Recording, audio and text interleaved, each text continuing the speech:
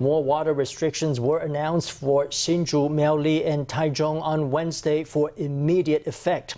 Water pressure will now be lowered for residential households all day long instead of overnight only. In addition, non-industrial commercial users of water, such as car wash operators, will need to reduce their consumption by 20%, up from 11%. The tougher rationing comes as water supplies continue to drop, reaching below 13% capacity at several reservoirs. In Hsinchu, Miaoli and Taichung are water pressure reduction measures, which were being carried out from 10 p.m. to 6 a.m., will now be implemented for the entire day. With the drought worsening, the Central Emergency Operations Center has announced that in Hsinchu, Miaoli and Taichung, effective immediately, residential water pressure will be reduced all day. A total of 1.34 million households will be affected. Commercial users of water, such as pools, car washes, saunas, and spas, will have to cut consumption by 20%, up from 11%. A total of 1,066 commercial users will be affected.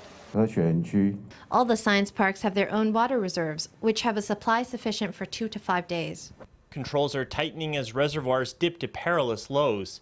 Levels at 2nd Baoshan Reservoir, Yongheshan Reservoir, Mingde Reservoir, and Deji Reservoir have all dropped below 13% capacity. At Liyutan Reservoir and Zhangwen Reservoir, levels are below 16%. Supplies are dwindling day by day, and authorities are not optimistic. Before the end of March, we will increase the amount of water we send into Hsinchu. Our goal is to bring it up from 225,000 tons of water per day, which will ease the demand on Baoshan Reservoir and 2nd Baoshan Reservoir. Taiwan Water Corporation will adjust its water station network as needed.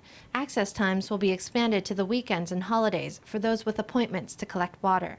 The shortage is growing dire in central and southern Taiwan, especially at the far ends of the supply network and at higher altitudes. The Taiwan Water Corporation is working on supporting these areas with more water stations and water truck deliveries.